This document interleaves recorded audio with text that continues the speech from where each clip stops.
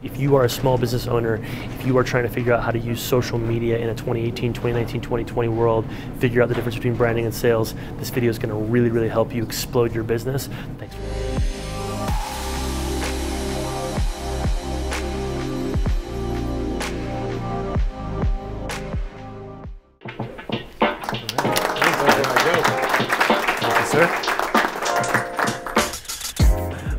Guys, I'm really, really excited to be here. I have spoken at a few of these dry cleaning conferences. First of all, I wanted to thank Kermit, thank Courtney, thank Methods for inviting me, and thank all of you for being here. But before we start, I do want to say that I get to speak at conferences all over the world, and it is so much work to put on an event. So I just wanted to publicly thank you guys for doing this, and if we can give them a round of applause for people don't understand how much work an event is, and so the fact that everybody is here and everybody looks happy means that they probably did something right. I live in New York City. I am very, very excited to be here in Boulder. It's my first time in Boulder, and I'm just thrilled. It's not a bad place to be, right? You guys having fun? So a couple things I want to talk about before we jump into the actual presentation. The first is I just want you guys to all know that I have immense respect for every single one of you sitting in this room. I get to speak to a lot of different audiences, from Fortune 50 company executives and sales teams to university students. And what seems to always be most impressive to me is that everybody has an idea, right? Everybody wants to start a business. Everybody wants to be an entrepreneur. Everybody wants to be the boss of their thing. But to actually do that is really hard. Right? And every one of you knows how hard that is. And so I get to stand up in front of you today and share things with you that I'm actually see that are actually working. So I'm hoping that I motivate you in a certain way, right? People always say, are you a motivational speaker? And I always say, I think I have motivational tendencies, but what I'm most proud of is that I have an actual business for the last 6 years that does really well. We do branding, communication, and marketing strategies for some of the biggest brands in the world, as well as small businesses around the world. And what I'm most proud about as a speaker, there's a lot of speakers out there, right? I'm sure you guys, if you've been to conferences, you've heard a lot of speakers. And they're all kind of talking to you, but you're always wondering, I wonder if this person is actually doing any of the things that he's telling me to do. So the thing that I take the most pride in, and Mao is on my team, and he follows me everywhere, and he sees this stuff first person, is that everything that I'm telling you is not some rhetoric BS thing that I read on Forbes.com. It's something that has either worked for my business or has worked for other people's businesses. My goal today is really simple. My goal today is to help you guys make more money. Oh, okay. Someone's like, okay, good. Now it's like, okay, now everyone's moving to the front. How many people here want to make more money? We all want to make more money, right? So that's the first thing I want to say. First thing I want to say is I have immense respect for you, whether you have a 1 or 2 person shop or you have hundreds of employees or thousands of employees. How many people in here have between 1 and 10 employees, including yourselves? How many people are between 10 and 50? 50 to 100? More than 100? How many do you guys have? 150. 150? 120. 120? And does anyone have more than 150? Cool. So that's a lot of employees. So whether you have 1 or 150, I'm excited about being here because everything that I'm about to say to you today, everything will work for you if you do it. Right? Now, here's the problem. 99% of you will hear me and either think, oh, he's young. He's young and he knows how to do this stuff and I don't know how to do it. Or you'll be really excited about it and then next week will come along and you'll be like, but I got to hire somebody else, so I'd rather put the $75,000 there, right? So I understand the dynamics of the small business industry. I understand the dynamics of I'm getting to know a lot of the dry cleaners through the last 6, 7, 8 months. So I understand that there are a lot of demands. What I beg of you today is that you approach the subject with an open mind. A lot of the stuff I'm going to tell you today is going to be stuff that you've never heard before. And I know that that's scary. As someone that runs his own business, I know that can be scary. Some of the stuff I'm going to tell you might sound obvious, but you haven't done it yet. And then some of the stuff I'm going to tell you might be like, you're going to be like, there's just no way I'm going to do that. But no matter where we're at in the process, I just beg of you to keep a really open mind and to try to implement as much of this stuff as you can. I always say implementing 1 of the 10 tips that I give is better than implementing 0 of them, right? So before we start, I just want to go, just kind of like scream it out at me, just raise your hand actually. What are you hoping to learn today? There's actually a couple different parts of the question. You can answer whatever one you want. What are you hoping to learn today? What is your biggest frustration that you're currently dealing with? And if you could overcome that frustration, how would it benefit your business? So I'm hoping to learn this. I'm really frustrated about this. If I could figure this out, it would help me hire quickly or sell more or open another plant or whatever the case may be. So just raise your hand real quickly. The more interactive we can be during this, the better, trust me. And if you have questions throughout, please ask. Yes, sir. I don't always understand what we're doing. In what ways?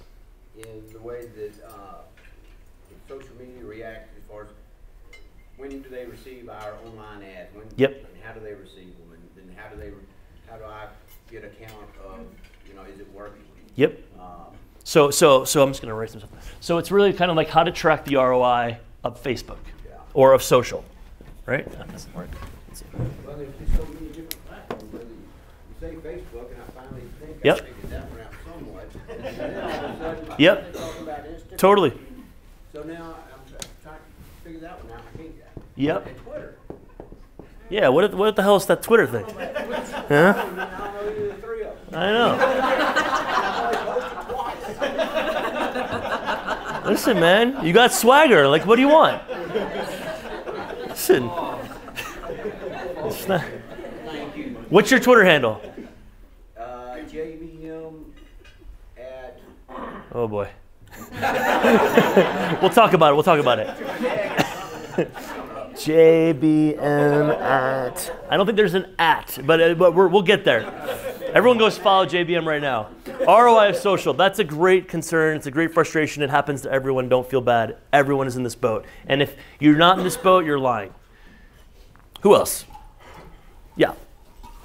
So I want to find the right balance of how much effort to put in and time, because time is money, for the return. For social media. Yes.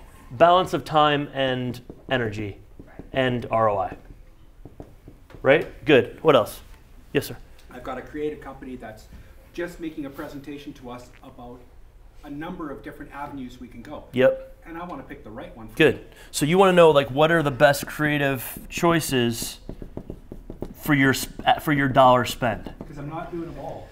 Yeah. What do they want to do with you?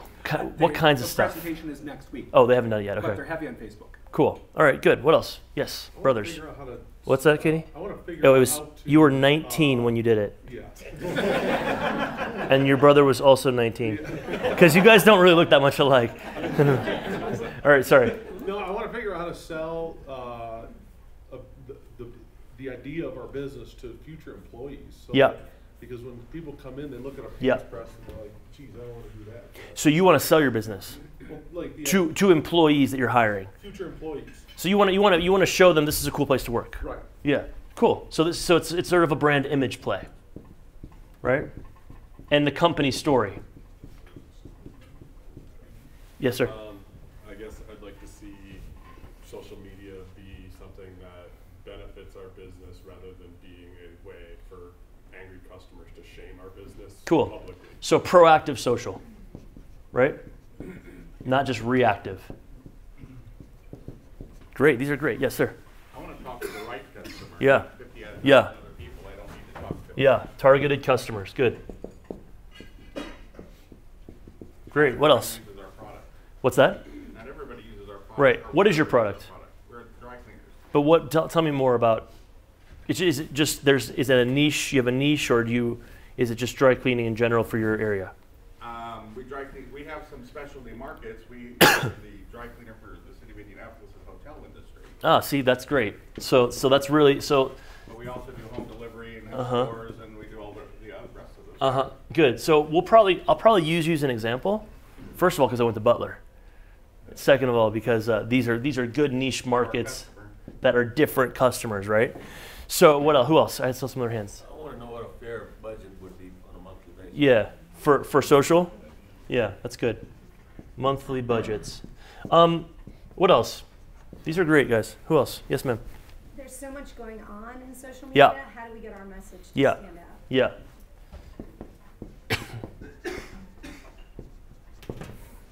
Anybody else? These are great. Cool. So here's the fun thing. Kermit has given me 3 hours with you guys, which is amazing. Amazing. So the cool thing about that is that this can be very, very, very interactive. So like what you just told me about the hotel, I already have like 10 ideas for you, right? And so please, please, please share as much as you can with me, because that will really help me trigger things that will be specific to you. The cool thing about an intimate group like this, 50 people or whatever, 30 people, and 3 hours, is that this can actually turn into like a hyper-focused consulting session for you guys, right? And these questions are really good questions. How much should I spend? Who should I hire? How can I tell company story? How do I even know if the right person is seeing it, right? That's kind of like what everybody, so I want to jump in really quickly. I want to tell you about who I am, why I'm here today, what I'm doing, what I do for a living, and why I'm qualified to talk to you guys about these kinds of things. I went to Butler University, Indianapolis, love Indianapolis. And when I graduated, I moved to San Francisco, taught for AmeriCorps for a year. Then I moved to New York City. I graduated from the City University of New York School of Law. During my law school, I started 2 different social entrepreneurship projects in Latin America. And when I graduated from law school, I worked for the mayor, Mike Bloomberg. So Bloomberg was running for re-election for his 3rd term. He hired me to run his recruitment efforts in northern Manhattan. Talk about trying to get people to buy into the story. My job was to recruit volunteers and to train them. And so over the course of 4 months, we actually recruited 600 volunteers. Bloomberg won the 3rd term, called me into his office. He said, "You killed it. What do you want? I want to keep you in the administration." I said, "I want to stay in the administration as a speechwriter." So I was a speechwriter for Bloomberg's administration for the next 2.5 years. And what I quickly realized was that no matter what you wanted to do, whether you wanted to change an immigration law, whether you wanted to get reelected as mayor, whether you wanted to raise money for a nonprofit, you had to be able to tell a good story, right? And then you had to make sure that that story got in front of the right people. And then you had to make sure that you were trustworthy to those people. And then you had to make sure that those people actually took the action that you wanted them to take, whether it's voting or giving you money or whatever the case may be, right? And I realized I was speechwriting for one of the most powerful men in the world, and I was good at it. But then I started to think about, well, Brian, you have a lot to say. And it felt, my original reason for working for him was I wanted to become the mayor of New York City. That was my reason for going to law school. It was my reason for working for Bloomberg. So I wanted to figure out how to do it. I love Bloomberg with all my heart. I definitely don't want to be the mayor of New York City. I saw too much up close and personal, and he was a billionaire. He didn't have to cater to anyone. I'm not a billionaire. So you have to make a lot of really shitty sacrifices. And I just was like, I don't want to do that. But I did love the idea of helping people get what they wanted out of life. And that's ultimately why I wanted to be a politician. So I said, well, what if I did that as a businessman? And 6 years ago, I started a company where we focused initially on helping executives and leaders of companies figure out what is their story, how to tell their story. And then what happened, which always happens, as all of you probably know, is people would start to say, hey, can you start to create some content for me? Hey, can you help our marketing department? Hey, can you? And 6 years later, we now run campaigns for some of the biggest brands in the world, as well as some of the most cutting edge, we work with the United Nations, LinkedIn, Salesforce.com, Twitter, European Union. We work for biotech companies publicly traded on NASDAQ, all kinds of different companies. And it all comes down to one thing. If someone says, Brian, what do you do? I tell you, I help you tell stories and create stories that sell, right? Because at the end of the day, all of this, no matter, all this brand stuff is fun, and we're gonna get into it in a second. But unless you're making money, you don't have a business, right? And so that's what I focused on in the last 6 years. I've been asked to write for Forbes magazine, I write for Entrepreneur magazine, I wrote for the Huffington Post, which is now Thrive Global. I've delivered a couple of TEDx talks. I speak internationally. I've probably spoken at 500 different conferences over the last 6 years. And it is really, really, really, really fun what I do, right? The most fun that I have is probably in groups like this, which is like when Kermit and I saw each other last time. He was like, dude, this was great. I love prep. I just wanted to see if Kermit was listening.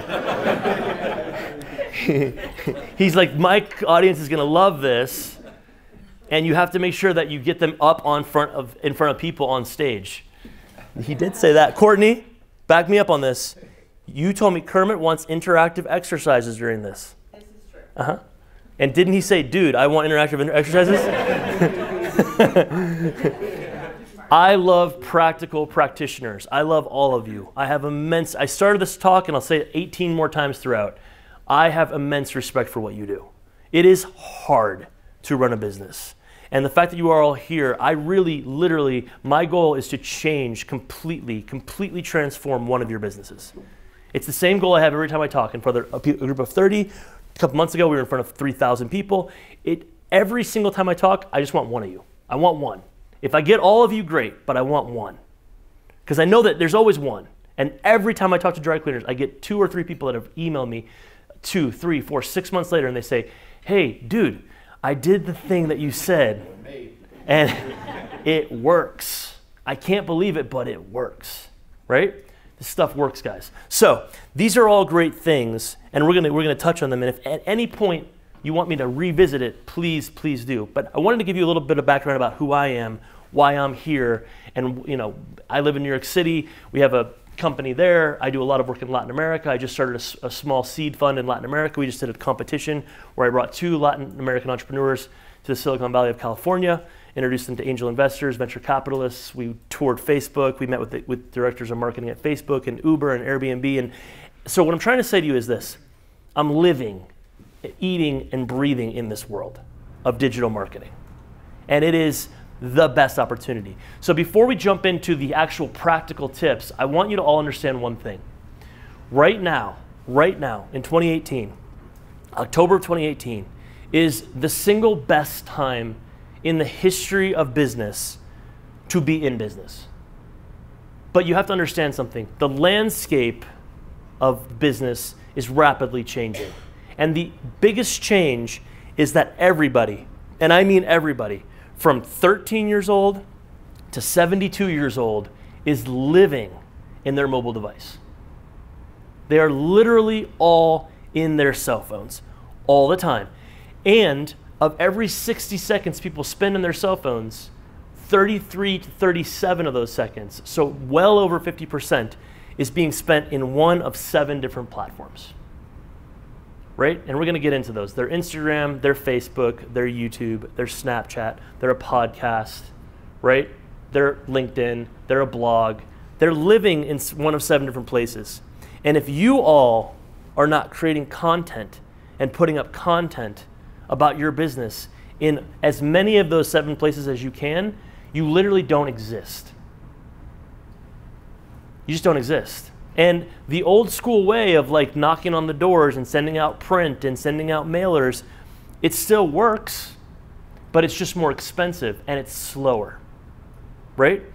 Facebook and Instagram are way cheaper, which is a lot of people don't understand that. So like when you're having your Facebook meeting next week, if they come to you and say, we can run this print mailer for 20,000, right? And we can reach 1,000 people or 10,000 people, or we can run a $20,000 Facebook ad and reach 1,000 people as well. You can be like, you're totally screwing me over. You are completely screwing me over because for $10,000, if I can reach 1,000 people with a print mailer, I can reach, for $20,000 on Facebook, you can literally reach millions of people, right? But a lot of people don't know that. These marketing agencies are taking massive advantage of people because nobody knows what they're doing, including most of the time the marketing company, honestly, because they're like a 22-year-old kid that's like just out of college, has no idea how to sell things on the internet. I'm really interested in how do we use these social platforms? How do we spend as little as we can? And that doesn't mean we don't spend money, right? But how can we use our money intelligently? We work hard for our money. How do we use every single penny to get what we want out of that thing, and how do we trace it and track it and see if it's worth it? Cool?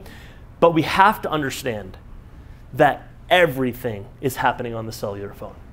Everything. Everything. And if you're not there, you don't exist. And that's scary when your business doesn't exist. Okay? So, any quick questions before we jump into the actual framework of the talk? Quick questions. Are there yes. handouts? There are no handouts, So it's but you can take notes. Ready. They gave you these really nice Hotel Colorado pads. It's my Bible. Look at that. All right. Other questions? Yes, sir. Yeah, Brian, Yep. we are using Google Ads, Yep. YouTube Ads, Facebook, Instagram, and, but I don't know which one is working most for us. Google ads are very expensive, and they're going to get more expensive.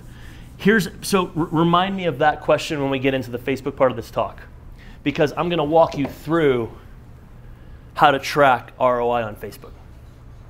Cool? Come back to me on that. Yes, ma'am. So out of the 7, do you believe we should be in all of them? Yeah, if you can. And it's a good question. You're actually reading my mind. I'm gonna jump into that. Cool? And again, if I don't answer something, please don't be scared to re-ask. Other questions before we jump in? Cool. All right, so we're really gonna focus on 3 things in this talk. Number 1 is the idea of what the heck is branding? The most overused word in America right now. Brand, branding, right? Number 2, what is the difference between pull and push marketing? Sorry about my handwriting, guys. And number 3, sales. Right? And all of these, we're going to focus on what do these look like, mean, how do you play with them in a 2018, 2020, 2022 business world. Right? We're not interested. I don't care what worked in 2012. I don't actually even care what worked in 2017 for you. Right? I care about what's going to work this year and what's going to work for the next 5 years. You know, and honestly, outside of that, I don't know. Everyone's like, "What's next, Brian?" I'm like, "I don't know." What's next is, for me, all I focus on is what's next in the next 12 to 36 months. I don't know what's coming in 10 years. All I know is, like, you got to feed your families for the next 12 to 36 months, and here's what's going to work in the next 12 to 36 months, right? I don't know. Are you going to be able to, like, you know, artificially, intelligently dry clean your clothes? Probably in like 2030, you know? But I don't care about 2030 right now. Do you? Probably not, right? You probably care about 2019 and 2020. So we're going to focus on what happens in these 3 worlds in the next 12 to 36 months. Cool? All right, let's start with branding. When I say the word branding, what do you guys think? Just like throw out some words, just throw them out. Image, good, what else? A logo. Recognition. Logo, recognition, consistency. Culture. Good, what else? Association, good, what else?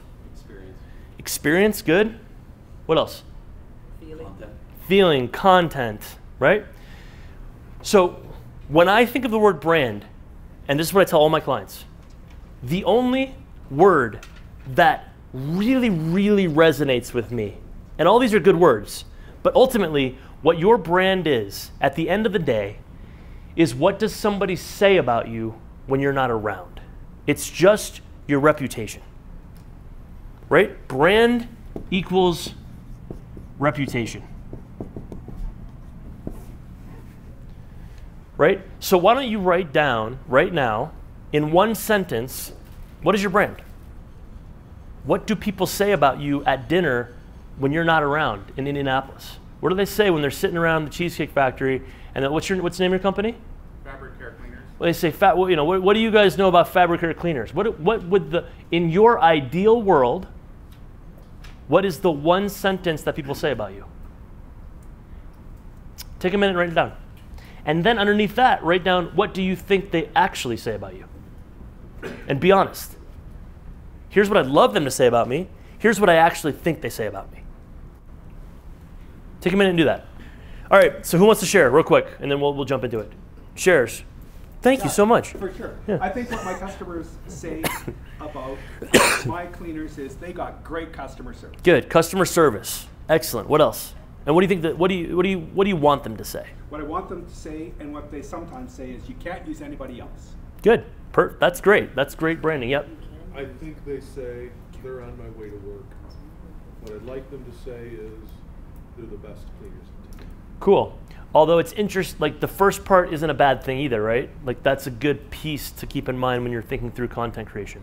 So that's helpful. Yes? The ideal thing, and I've heard him say it, I've heard it actually say it a Yep. few times, but I love these guys, they go the extra mile for us. Great.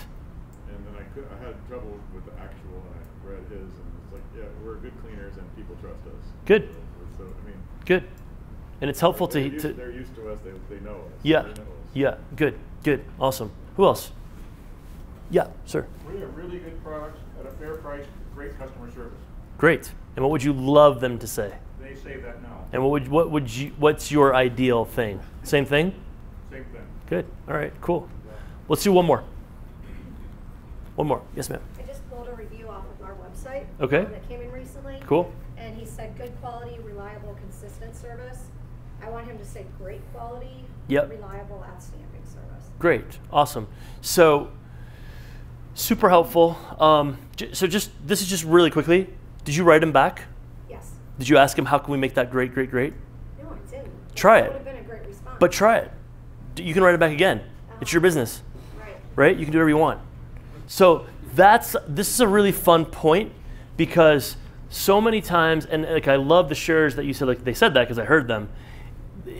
Again, this is why I love you guys. I don't know if I mentioned I love you, but I love you because you are actually in the trenches with the customer. You're not like some fancy CEO in like some big corporate office that never talks to any of the clients.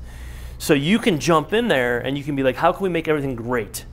And you can be like, oh, I know exactly what they say because I'm there listening to them. So now the next thing is, what do you do with that? So Yeah. whenever somebody compliments me in Yeah. person, I ask them to go put it somewhere. Perfect.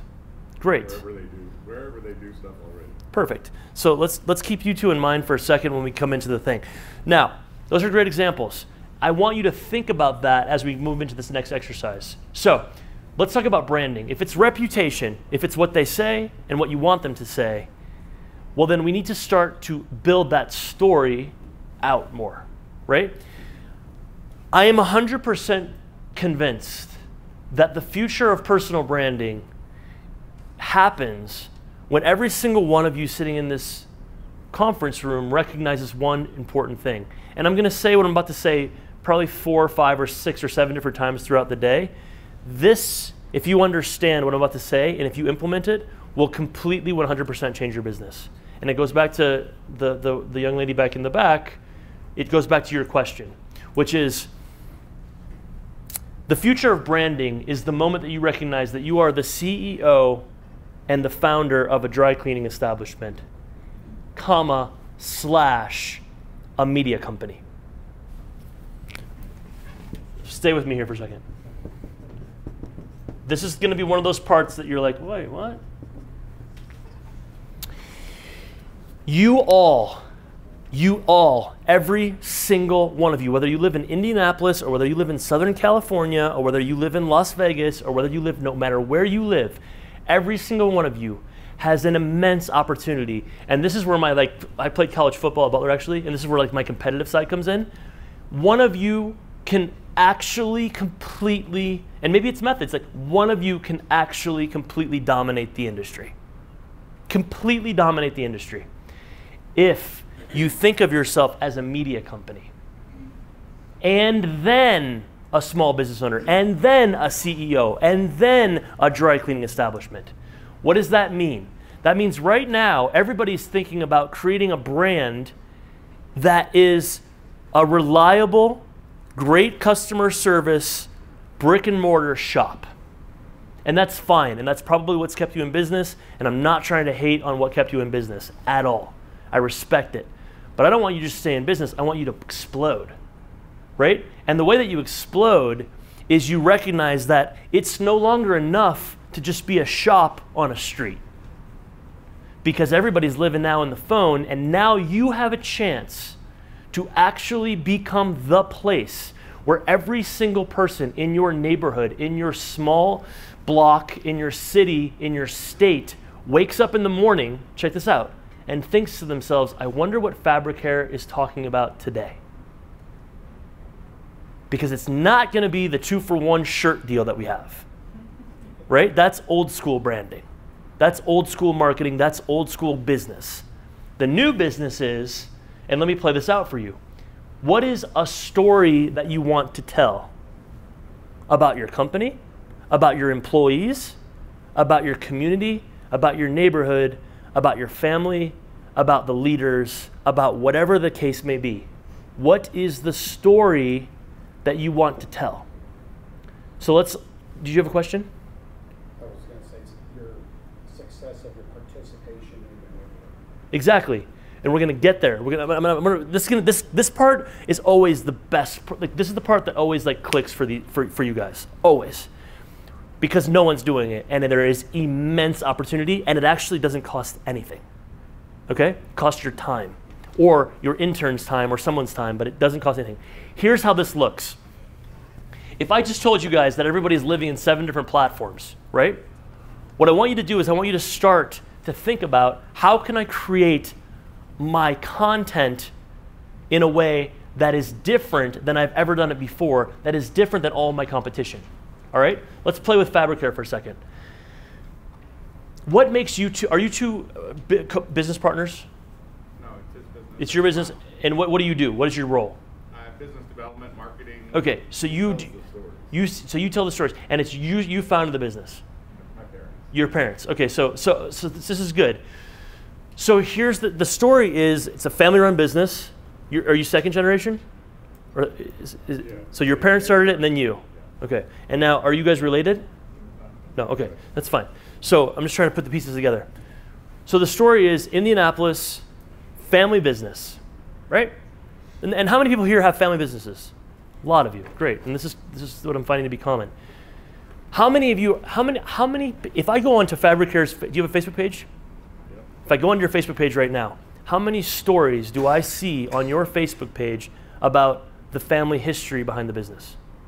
Right now, maybe not much new right now. We did play with it for a while a few years ago. Yeah, so it's time to resurrect it. You're thinking about it. No, it's already happening. It's happening, perfect. So you're on the right page. So what I want you to think about is this. Let's just say, well, let's just do this. Let's just do it for real. What is that video gonna look like? Of you talking about the family business? Not sure yet. It's okay. So let's just make it up, right? Let's just say, what's your name? Tom. Let's say Tom wants to do a video. Are your parents still alive? Yeah. Perfect. So let's say Tom and mom and dad, I would sit down and what I would do if I was Tom is I would sit down and I would interview my father. So we do have a history story on our About page. Cool, but do something new, do something fresh. So tomorrow, when you go back to Indianapolis, you're gonna call your dad and be like, yo dad, guess what? I'm gonna interview you. He'll love that, right? Maybe he'll hate it. Doesn't matter. He's gonna love it for the next 12 minutes. You're gonna make him love it. You're gonna bring him whatever he needs. You're gonna bring him cheesecake, you're gonna bring him whatever he needs. You're gonna sit him down and you're gonna ask him questions that you've never ever asked him before. Why'd you start the business? What was the biggest frustration? What does this mean to you? What do the customers mean to you? How did it feel that these people on 86th Street were the ones that put me through college? Like, give a message to them, okay? He's gonna do it, you're gonna record it. Now in the past, maybe you did that, maybe you didn't, but even if you did it, you put that where? On YouTube, right? And Tom calls me and says, Brian, guess what? I did a video. It's on YouTube.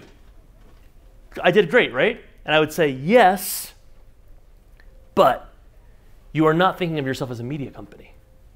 You are thinking of yourself as a single producer of content. How does a media company look, right? Here's what he does. Tom interviews his dad. What's your dad's name? Tom interviews Peter. Now, we have that video, and we put that video up on YouTube, right? So now we are in place number 1. But we want to be a media company. We want to be everywhere. We want to be in every single one of the 7 platforms that the people are consuming content. Back to your question, right? How many of them we do? Here's how many of them do. All of them. And here's how you do it in a way that doesn't kill you time-wise. You take that same video that you put up on YouTube and you drop that raw video into Facebook. Here's what you don't do, and this is just a real tactical thing that'll help a lot of you because I'm actually living in this. You don't put the YouTube link on your Facebook page, because Facebook and YouTube are in competition to become the best video platforms. Facebook will destroy that post. No one will see it. I was thinking to myself, why is no one watching my YouTube videos that I'm putting up on Facebook? And then my friend is the director of marketing at Facebook, and I called her. I was like, what's up with this? And she's like, dude, do you think we're going to promote YouTube? And I was like, oh, shit, good point. You know? Right? So you got to drop that raw file. So I uploaded a video on Facebook, same video that I put the YouTube link on, that I got 1 like on, and my viewership on that YouTube video went up 1 view, literally. It went from 12 to 13. I put that same video up the next week after I talked to her, and that same video got about 1,200 views. Crazy, right? It's business. Facebook and YouTube are competitors. So don't put, hey, check out my latest video talking to my dad as a link in Facebook. They'll squash it, no one will see it. Put up the raw footage in Facebook. Now we're in 2 places. Cool. Great. What do we do next? We take a clip, the best clip, of Pete and Tom talking. And maybe we title it, father-son laundry, father-son dry cleaning, father-son business, whatever you want to say. For all of you fathers out there, that's actually probably what I would do. For all of you fathers out there, for all of you fathers, I would find the best 30 to 60 second clip of that video, and I put it up on Instagram. And this is called a meme video, guys. And these things are killing right now on Instagram. Right? And you're going to see why when we get to the paid ad stuff. But like this stuff is just destroying. For all the fathers out there, what we're going to do with this, by the way, Tom, is we're going to target this ad to fathers that live within 13 miles of your dry cleaners that make more than $100,000. What? Like, what? We'll get to that part. That's the best part. The ad platforms are unbelievably good. Okay? What else do we do with this, guys? Now we took care of the videos, right? Did a great job. We did the YouTube video, we got the Facebook video, we got the Instagram video. Now, maybe Tom, or maybe Tom's copywriter, or maybe Tom's intern, or maybe Tom's son, or maybe Tom's anything, wants to take this 12-minute YouTube video that we talked about, father-son dynamic in a small business, and guess what he does with it? He writes an article. The 5 lessons I learned from my dad when he handed me the business. And we write that article, and we put it up on LinkedIn. And we put that same article up on our blog, on our website. And by the way, you can also put that same article a day later as a Facebook and Instagram, it's called long form blog post. Meaning I'm literally going to copy and paste what I wrote, and I'm going to copy it into Facebook. It works. It's one of the best performing pieces of content right now on Facebook. Long form blog posts. I'm talking 500, 1,000, 2,000 words long. And you just drop it in, you put a picture up there, it works. People read it. People read it. And they really do, because I test it all the time. And I always think of the same thing. So I'll put little weird things like 3/4 of the way down that I know the audience will like respond to if they actually get to it. And then I'll read in the comments, like, what are people responding to? They're responding to that weird thing that I put. Does it still help you if somehow if they don't read it through other search engines? Well, it helped if they don't read the whole thing, you mean? Well, and I don't mean this in a bad way. Yeah. I admit maybe I'm a little bit pessimistic, but what we do is not the sexiest thing. I understand. And, people just want to come and drop off their clothes, and I'm always skeptical, like, are they really going to read a blog that I write about whatever I put out on my dry cleaning stuff? Okay, so I understand that point, and I have 2 answers to that. The first thing is this. Number 1, it's not the sexiest industry for sure, but there are so many industries that are not. Like, right. Shoes are not sexy either, but Nike has somehow made it very sexy, right? So you are in control of how you maneuver. Like I could take so many businesses that are not sexy and turn them into a sexy. I could actually take all of your businesses and turn it into the thing that everyone in town is talking about. Did you hear about what your dry cleaning called? Martinizing. Did you hear about Martinizing? Did you guys see what it would be the table talk discussion. I'm serious, and it is within your power. Right. So the first thing is the fact that, the fact that you have in your head that it's not a sexy industry, I get it, but that's because none of you have taken the initiative to make it sexy. That's what I mean. One of you will dominate. One of you will dominate this industry. One of you will become you will start getting invited to speak at these conferences because no one is doing it like you do. And then all of a sudden you're making $100,000 a year speaking at conferences because you took a branding initiative to make it sexy. That's the first thing. Second thing is, even if they don't read the whole thing, people buy from people that they what? They like, they trust. But more than that, they buy from people that they remember, right? I have friends that will call me, good friends, like my best friends in life will call me and be like, bro, what do you do? And I'm like, you're my best friend in life. You don't know what I do? He's like, bro, I'm busy. I'm like a partner at a big firm in Manhattan. Like, I don't know what you do. It's not that he doesn't like me. It's not that he doesn't trust me, because he does. I'm his best friend. It's that he doesn't remember me. And that's my fault. And if people don't remember you, it's your fault. And even if you put a long form blog post up and 3 people see the title but don't take the time to read it, you're already back on their mind. And you do it again tomorrow and again the next day. Persistence was one of the things that somebody said for the word for brand. Who said persistence? For brand. What brand means? Somebody said persistence. Anyway, consistency. Who said consistency? Am I hearing things? Dude, like, are you really making me sweat this much? You're messed up, man. I'm like sweating up here, and you're like, oh, I did. The one you're talking to. I didn't really. Nobody else is saying. Thank you, Brian. It's because we have the name brother thing. I have an idea of doing a name brother convention where like everyone has the same first name. You never have to ask anyone what their name is. So like you walk into the party and you're like, what's up, Brian? You're like, okay, what's up, Brian? How's everything, man? Good, man. You good? Yeah, good. It's like you never be like, what's your name? And you're not gonna remember anyway. So anyway, what were we talking about? Oh, the blog. So you got to get on people's radars over and over and over. And if consistency was the word that you said, that is true. You have to be consistent, right? So question. Well, I like what he was saying as far as how to make a not so sexy industry sexy. Mm-hmm. And I do see some of my customers and probably some the folks here. Maybe I think Margaret's down in San Diego. I used to travel in that area, where you're charging by brand. Yep. And I think what this industry has gotten into a little bit of and hasn't taken it far enough is people are into fashion and their clothes are an investment. And how you make it sexy is you're taking care of their fashion and their investment. Yep. But at the same time, to make it sexy, you can let them know what's in fashion. And that's exactly right. And that's exactly right. And then that's what I mean by media company. And we're gonna get into like what are some of these ideas that you could, like, but that is like an exact example. So you could start to interview fashion icons in your neighborhood. You could get fashion icons to post a picture with you at your dry cleaners. You could, that's exactly right. And that's what I want everyone to start thinking like, right? Because that is now, we are now so far beyond like 2 for 1, right? That's exactly right.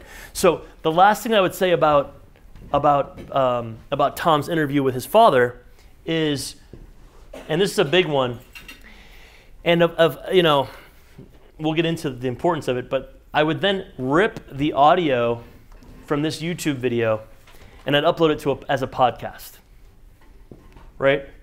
And podcasts, does everyone know what a podcast is? Does anyone not know what a podcast is? And that's fine if you don't. Never been on that. No problem. A podcast is just a radio show. It's a modern day radio show. You can create your own on iTunes. You can create your own on Stitcher. You can create your own on Podomatic. Create your own on all these different platforms.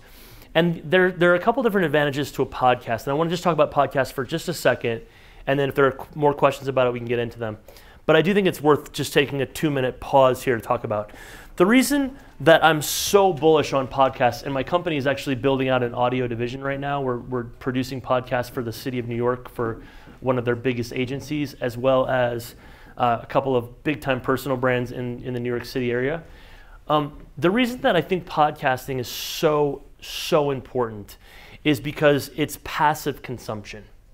You know, you can cook your family dinner and listen to a podcast, but you can't cook your family dinner and watch the YouTube video. You can take a shower and listen to a podcast, but you're probably not going to want to be holding a phone in the shower and watch a YouTube video, right? You can drive your kids to school. You can commute. You can fly on a plane. What we love as human beings more than basically anything other than family and faith and having food is what? Time. We value time more than basically anything. Think about this, guys and gals. We value time so much that when we get an email that we really hate, and you all know the people that somehow got you on their mailing list and you hate them. You're never going to buy from them, ever. And you open their email and you're like, oh, another email from this jerk, right? Instead of scrolling down to the bottom of that email and hitting unsubscribe and then filling out the 2 or 3 questions as to why you're unsubscribed, which takes 8 seconds, you're just going to delete the email. You actually value 7 seconds of your life so much that you're willing to put yourself through the stressful agony every week of being like, I hate you. But you don't want to take 7 seconds to unsubscribe. Right? It's unbelievable. And so, we value time. We value time. The reason that Uber and Lyft are even a thing right now. I live in New York City.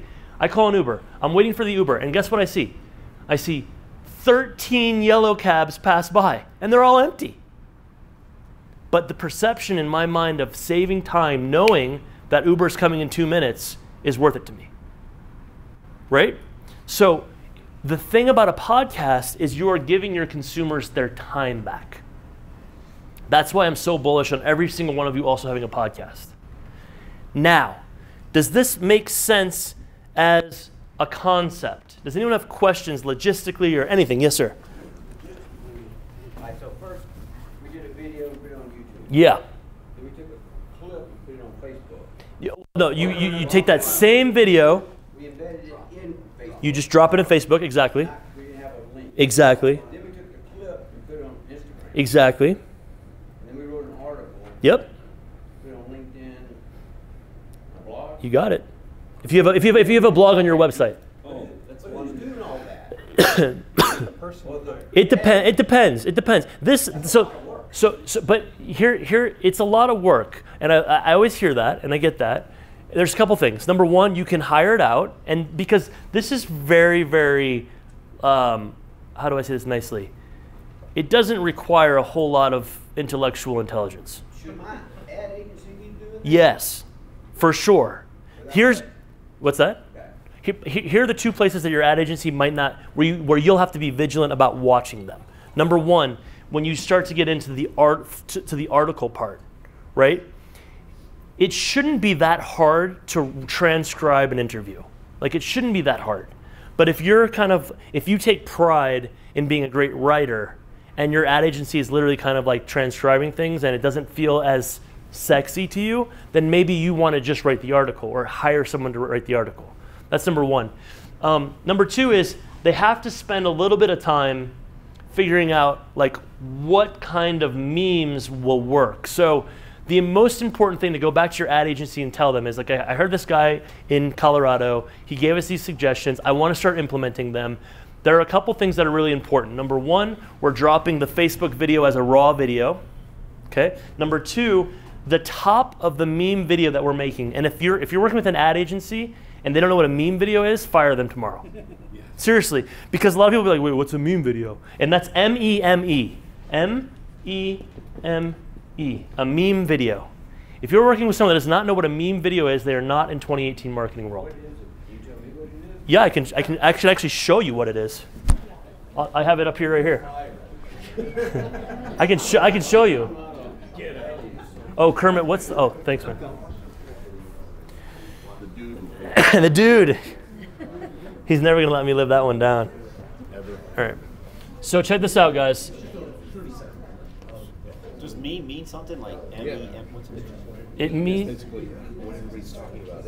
It's traveling, and you can track. What is it like? Method? Can we play this? Can you hear it? If you could track gossip, that's a meme.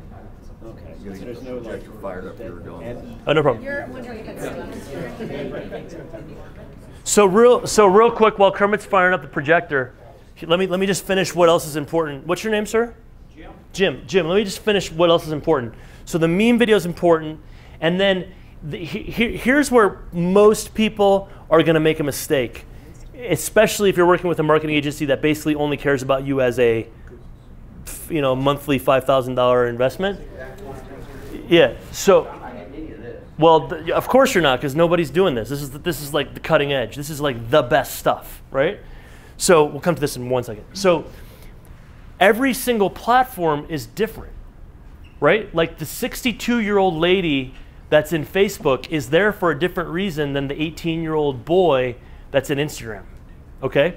So the copy has to change for all of these. And this is like, you don't have to figure this stuff out today. This is stuff that you'll tweak, you'll figure out. But if the ad agency that you work with takes the same video on Facebook and YouTube and puts it up on Facebook and YouTube and Instagram, and all of the copy, meaning the description of what that says under that video, is exactly the same, they're lazy, and you should either fire them or tell them to start to step it up. Because if on a YouTube, I'm going to write a description, and at the bottom of that description, it's going to say, follow me on Facebook, follow me on YouTube, follow me on Instagram, follow me here. I'm not going to do the same thing on Facebook. I'm going to write a much quicker clip on Facebook. I'm going to write a different clip on Instagram, right? Does that make sense? Yeah. So these are the places that you have to really, if you're outsourcing this stuff, I'm going to come to you in a second. I'm just trying to get it done. That's why I was asking. It's great, and they can definitely do this for you. The important things are the Facebook thing, the Instagram meme video, and that every copy is different. Okay? Now, here's what a meme video looks like. So your clients deserve the best. Let's play you this one. Right? So just so you know, here's how I hack my content. And I'm not saying that all of you have to do this, although it really, really, really, I mean, I committed to this idea about 18 months ago. My business has doubled in the last 18, like doubled in the last 18 months. And the coolest part about it, and this is the part two we'll get to, I don't even like ask for business. It all comes to me. It's pull marketing. It's all coming to me. So here's an example of a meme video, okay? Oh wait, this is in Spanish. Sorry. We have I have a completely bilingual brand, so a lot of this stuff is in Spanish, but make your clients happy. Oh, here we go. This one's in English. So the moment I quit my job, okay?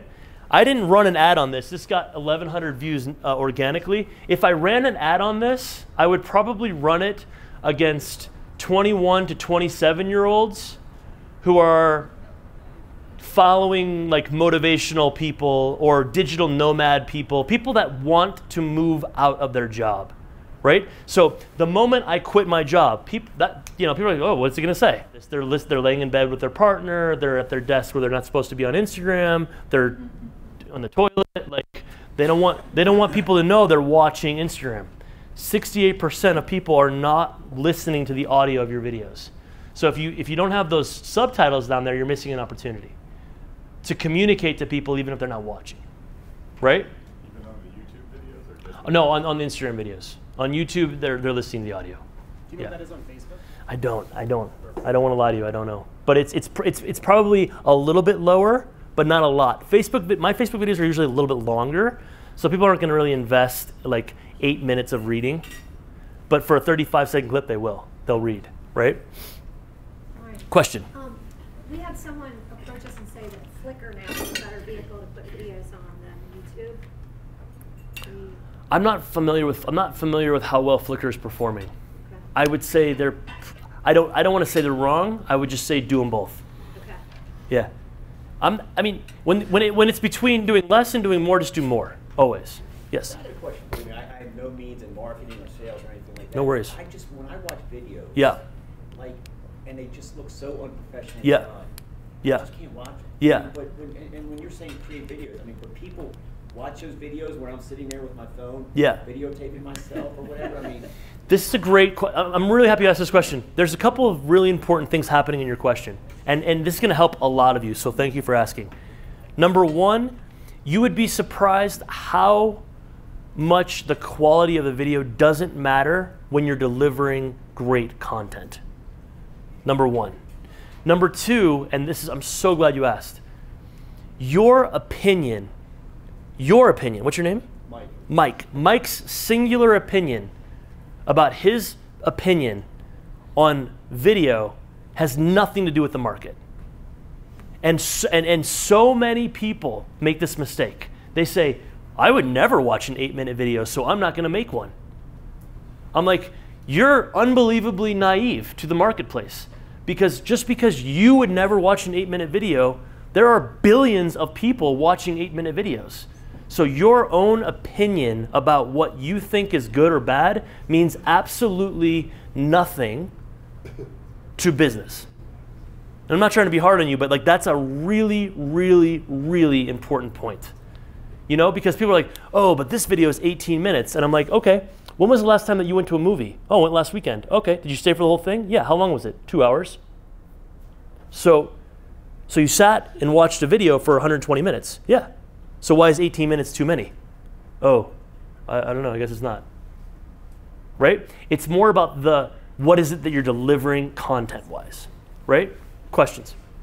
And my opinion is, if it's a professional video being sold, if it's somebody sitting in the car like you had, saying it, I think it seems more real. I mean, do you agree with that? I completely agree with that. And I actually think for what you guys do, the least produced it is, the better. But what kind of content is going to... Oh, good question. That's what we're going to get to next. That is a great question. And I love how many hands are up right now. I'm like really pumped up right now. Like I'm really like, I'm trying to play it cool, but I'm like fucking fired up right now. All right. Yeah. Is Vimeo? Can we just all agree that this will be the best? I love you, man, but like this will be the best. Can we like all agree that this will be the best conference that we've ever been to together? Like, can we just like, can we try to make sure that like this is the Kauai of beaches? Like, no, you can never go to another beach after this. There's thousands of people outside Washington. Yeah, I know. Hey, what's up? All right. Vimeo, is that a good? Yeah, but you can't see how many views there are. Okay, so what should I use? YouTube. Okay. And it's free. Sometimes if you get the pay-per-view. Vimeo versus YouTube. So then how do I take it raw and drop it into YouTube? Yeah. You can just like there's literally just like an upload file button. Yeah. Yeah. And these then how do I put it on Facebook? you have the same so let's say you did it on your phone. Yeah. You can just upload it to Facebook from your phone. Or if you saved it into a hard disk, or like if you have anyone that has any video knowledge, they'll know how to do it. Okay. Unless you want to do it yourself, then just watch like a YouTube video about how to upload a video from. Okay. And you know what, guys, I actually really respect. Yeah. I plan on it. You can use the teenagers. What you don't want to use the teenagers for is part 3. When we get to the Facebook advertising stuff, and I'll explain why in a second. Anything like, I admire the fact that you asked that question because everyone's like, oh, that's a basic question, but like I admire the fact you asked it because anything that you guys don't know, like logistically, like how do I make a meme video might be something you're thinking about. Just go onto YouTube or Google and like there are so many videos about how you can create, how do I upload a raw video onto Facebook. Okay. There'll be thousands of videos to show you. Yes? On your title for the video earlier, you said it was important what the top of the Vim file said, but I didn't hear why. Oh, because it's the split second where someone decides if they want to watch it or not. So it's the title that, okay. And then we're going to talk about, the next part of this is going to be intent-based marketing. And so we're going to talk about like deconstructing and reverse engineering who you want to watch and why you want them to watch it. And that will also help with thinking through the title, thinking through the copy, thinking through all that. Cool? Yes? Our Facebook post automatically fits into Twitter. Do we need to do something different, or? I'd have to see your Facebook post, but I would say probably you do. Probably, I like to keep things as separate as possible because again, people are on Twitter to listen. Like Twitter is the only social platform where people actually go to like listen. Everything else they're going to like create or consume. Twitter is a great place to like hear what the market is saying. So, you know, give me an example of like a recent Facebook post that you put that got tweeted. Like we have like the monthly promotions, let's say 15% of linens and stuff, and it directly goes to link there. When they click the link, the ad pops up. Yeah, so you know, you might want to, your Facebook thing might say like, hey, check it out, 15% off for the month of October, come see us in Southern California. And then your Twitter thing, which is a little bit more snappy, might be like, you know, who wants to save some money today, question mark, bit.ly, like link to the thing, right? But you didn't have Twitter in your... Twitter is definitely something that you can do. I didn't mention it because it's not a content creation place, but you can definitely do Twitter. I mean, Twitter works, especially for small markets. And that's one of the 7 as well. I didn't mention it just because it didn't fit into like the thing, but like you can take any of the content that you have and then write a really quick little post and then put that link on Twitter, right? Good, question, yes? So how do you feel about Buffer for managing some of this? So like Buffer, like Hootsuite, like these, it's if you write the copy differently for every platform, it's fine. Yeah, it's totally fine, it's a time saver. So for those of you that aren't familiar, Hootsuite, Buffer, these are all management tools that allow you to basically upload stuff in one place, schedule when it gets sent out, and then you just hit program. And then so today, tell me your name? Jamie. So Jamie is today gonna sit and do all of her week's content, right? She's gonna spend 4 hours today sitting down and writing everything out, and then she's gonna put, this one gets scheduled for Monday at noon, this one gets scheduled for Tuesday at 3, this one gets scheduled for Wednesday at 9 a.m., and then program. And then throughout the week, she doesn't have to think about it. She's not like at the computer at noon typing it in. So it's a good tool as well. Yes, sir? Can you point us to, or will you be sharing questions we can ask if we're going to hire a media company like he's going to do? Sure. Like, you know, because there's a million of them. Yeah. How do we know? We don't know as much as they do. Yeah. So I don't know what to ask them to know if they know what they're doing. Yeah, that's a great question. Yeah, you could hire our company. Yeah. Connect at brianrashid.com. Why don't everyone just take a second and think about that? Connect at brianrashid.com. Kermit, can you get that up there for me, bro? Thanks, bro. See, you guys heard the bro, right? He said bro that time. I knew it. Courtney, you heard it, right? You know, it's funny because we hired a company that, and I can't remember what company it was, but a competitor of ours used the same company. Yeah.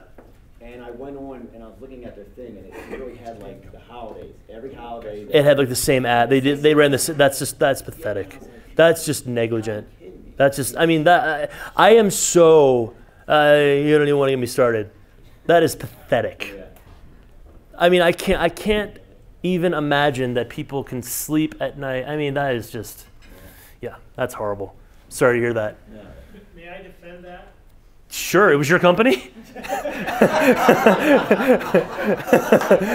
Are you the competitor? Are you the competitor? Because I'm about to get really excited. To use your word, I call bullshit on that because there are This is amazing. Based on what you spend for your media. Say that again. There what? The value for the media. Yeah. If everybody had unique content, the cost would be more, and you have the ability to have unique content from everybody else. It just costs more money. Yeah. But I think. So I'm not the competitor. Damn it. I am very closely related to that competitor. I'm assuming he's talking about Be Creative. Yeah. Oh, no, it wasn't. Oh, okay. There you go.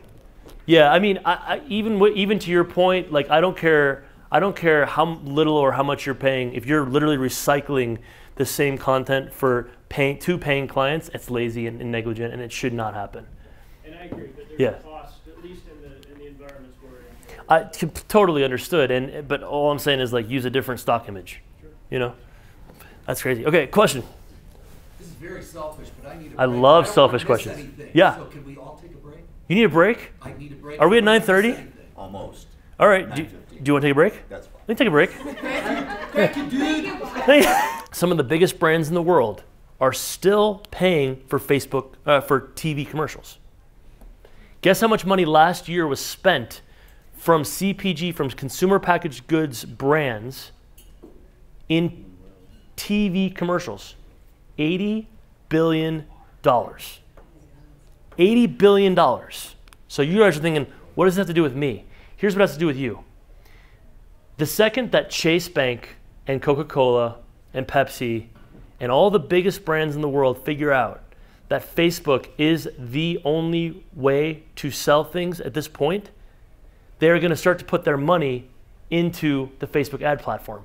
So what that means is, what costs you $7 to get in front of 1,000 people today, in 36 months, when all these brands figure it out, is going to cost you $75. And so we have a window, and it's small. It's 1, 2, maybe 3 years. Because big companies are slow and bureaucratic and clunky and resistant to change. The biggest difference that all of us have against big companies is we're the ones that make the decisions. And we can decide tomorrow to do this and invest tomorrow. And guess what? All, and I mean all of the financial upside that we benefit from is ours. The reason that these big brands are reluctant to do this is because they're waiting for their next raise. They don't actually care about Coca-Cola. It's not their company. They're the CEO of a company.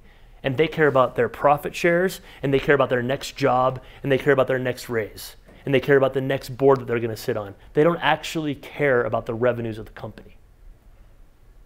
That's why they're slow. Because if it was their company, they'd do it tomorrow.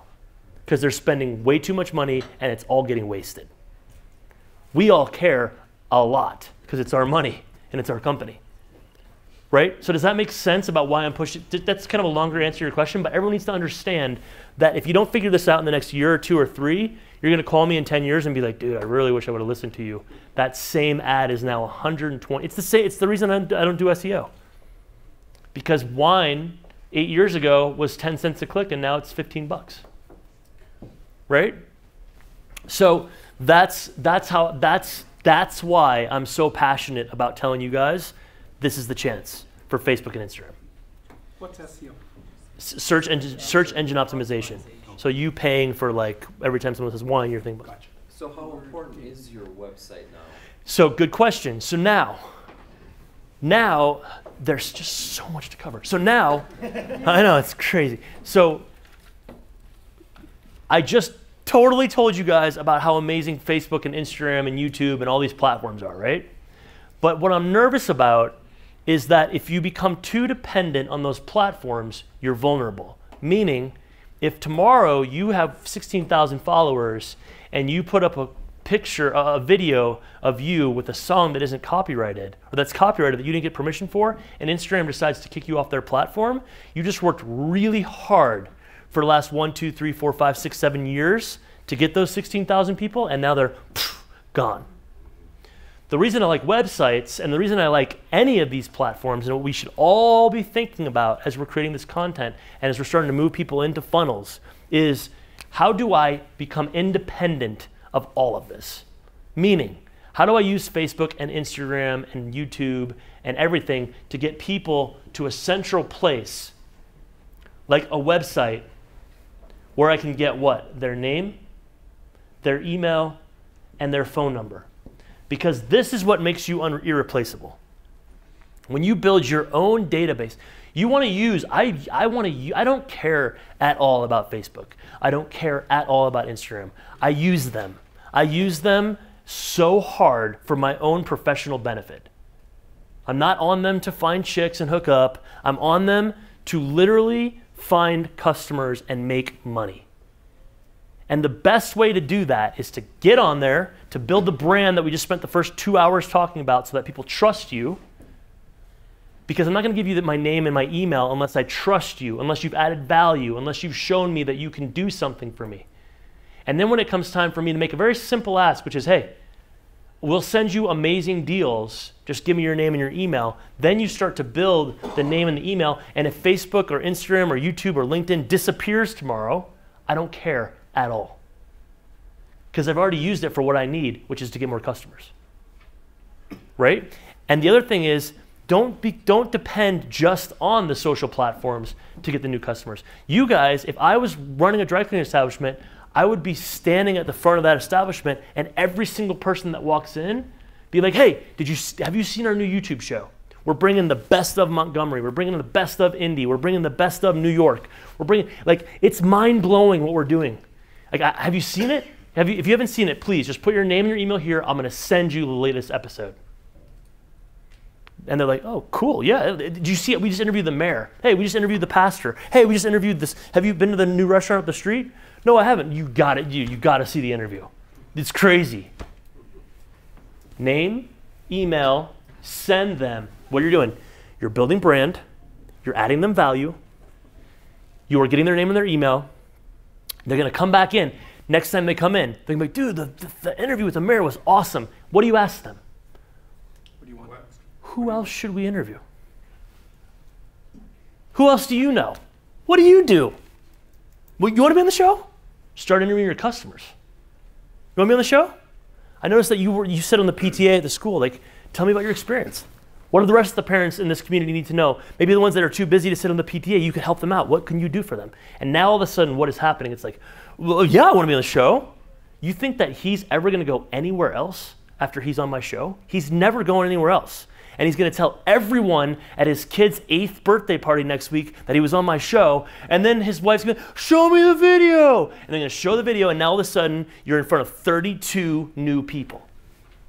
Do you guys understand how unbelievable this opportunity is? It's crazy. But you can still send like 2-for-1 shirt deals if you want. This is the future, guys. This is the future. Yes, ma'am. So if you're creating this show, yeah, and you said it's sponsored by Fabricator, are you creating a new entity? Like, are you creating a new Facebook page for the show, or this is no. It all lives in the existing Facebook page. And on your company's YouTube channel. Yep. Okay. Yep. So it's just whatever sponsored by. Yep. Exactly. Okay. Whatever you want to do. Right. Frequently asked questions sponsored by. Today in the neighborhood sponsored by. She already remembers us because you just did it. See, Fabricare. She said the name. God, I'm so tired. Yeah, I'm kidding. So when you're talking about being independent of the social media, should we be driving customers to our website through the social media? Totally. Or use social media to have people engage in comments and then hit them up on like direct messages or in the comments and be like, hey, thank you so much. Have you checked out the website? Or thank you so much. Can we get you on our mailing list? Or thank you so much. Have you seen our most recent blah? Or can we send you deals? Can we like get them somehow into your, because just because they go from social to your website doesn't mean you get their name and their email. What you really want is their name and their email. Because if your website is way worse than your social media, which is totally possible, a lot of people invest a lot in their social and not invest in their website, and they're sending people to the website, it's like, then people are like, wait, but the YouTube video is cool, but this website is crap. Like I don't really trust, I thought I trusted him, but now I don't. It's like, just get people into the store. You know, that's the best thing you can do. Because then at the store, you're in complete control. And you need to have somebody there in the front being like, hey, thank you so much for coming. So we're doing this cool new thing. We're doing like a YouTube show about the local thing. Have you seen it? We'd love, do you have recommendations? Like who should we interview next? Like who is a hero in our local community? Guys, no one's doing this. No one is doing this. I mean, very few people are doing this in general. Especially, no one is doing it that I've seen in the dry cleaning industry. If you can build the local feel-good news station of your town, it's over. Yeah. Like some of the questions you're going to ask is just like, we'll get you excited about Kalamazoo Mayor, or tell us some of the things you got coming down the line, or is there anything new and exciting that Kalamazoo should know about that? Totally, exactly. So but depends on who your audience is. Right? If your audience is fast driving car people, be like, you know what? Like a lot of our audience is obsessed with lifestyle, is obsessed with fast cars. So tell us, like if you were, let's say, a 30 to 40-year-old active person in this city, what kind of stuff should you do? Because then you're going to target the 30 to 40-year-olds that are coming in to do business with you anyway. That's the reverse intent-based marketing that we were talking about earlier. So you'd be going to like the local car museum. Totally. Curator, go to the Yep. the wakeboard boat. Exactly. Shop, I'd do some wakeboarding. Yeah. Get good at wakeboarding. It's all right. Or be really bad at wakeboarding, but do a funny video. Do that instead of dry cleaning. Yeah, that'd be funny. It's your next career. Question. So if you're across more than one community, you set the parameters, so you have 5 mayors you interview and then they target around where somebody lives? Yeah, totally. So let's say you interview a mayor of Baltimore, and then you want to interview the mayor of McLean, Virginia. Then you want to interview the mayor of Washington, D.C. I don't think they have a mayor, but you know what I'm saying? You can literally then take those interviews and then target people that live in McLean, that live in Arlington, that live in Washington. That's why it's not necessary to have 6 different pages, because you can create 6 different pieces of content. They all live on the same page, but you've targeted to different groups, because they're not going to see it any different. Cool? Other questions? Yes, sir. What do you think of Yelp? I think Yelp is really important for you guys, right? Like Yelp and Google reviews seem to be really important to you. So this is where it becomes smart to start to build a name and an email list. But the problem with Yelp is they force you to have each location. Oh, for you to get a review? Right, because they review the location, they don't review the company. Yeah. Well, what you could do then in that case is you could run a Facebook ad to the 6 different locations, and then you could, at the end of the you could just be like, yo guys, we're really, really grateful for you to be here. If you haven't seen our most recent family video, please check it out. It's up on our YouTube. Don't say YouTube. It's up because they'll be able to pick that up too, actually. Facebook can pick that up too. Think about that. It's another thing I forgot to say. Check out our Facebook show. Don't say check out our YouTube show, because even just saying YouTube, so check out our recent Facebook show. Also, if you haven't liked us on Yelp yet, please, please, please leave a review. And the other important thing is this, and so this is a good question. You can actually start your video if you're about to. We'll get into it in part 3, but if you're about to make a sale, you can actually start your video by saying like, "Hey, for my friends in Carmel," right? If you're in Carmel and you're about to get married. Like that's how you should be starting your sales videos, because we're about to get into sales next, because this is all great, but if you don't make money, it means nothing. So the first 3 to 5 seconds of your video can be very targeted. If you, listen, I know you're about to get married, I know you live in Indy, and people are like, what? How'd you know that?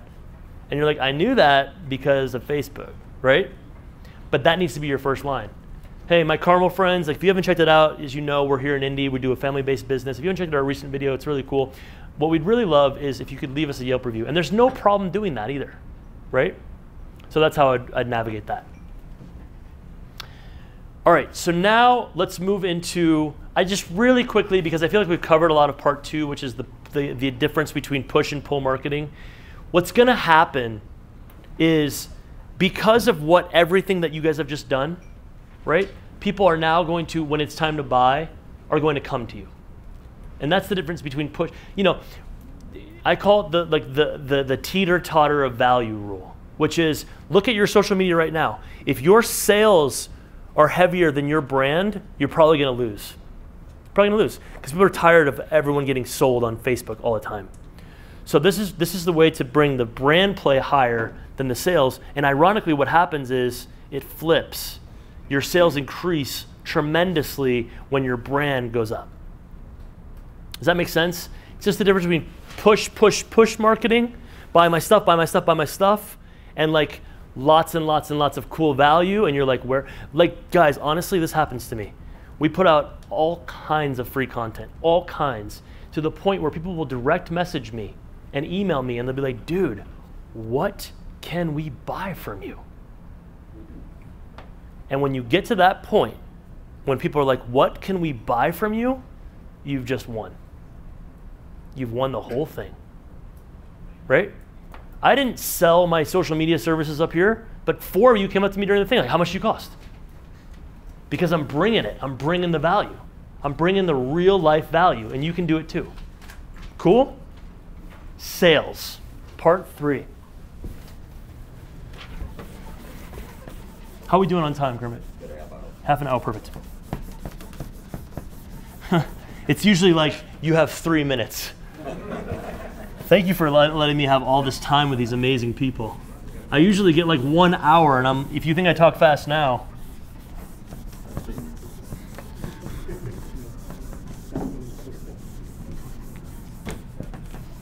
Everybody good? Everybody having fun? Yeah? You guys learning? Excited? All right, cool. All right, so sales. How many people in here are extremely happy with their revenue? Raise your hand. I'm really, don't be shy. I'm stoked. I'm happy. How many people here are like, my revenues suck? We got one honest person in here, 2 honest people in here. How many people are like, it's okay?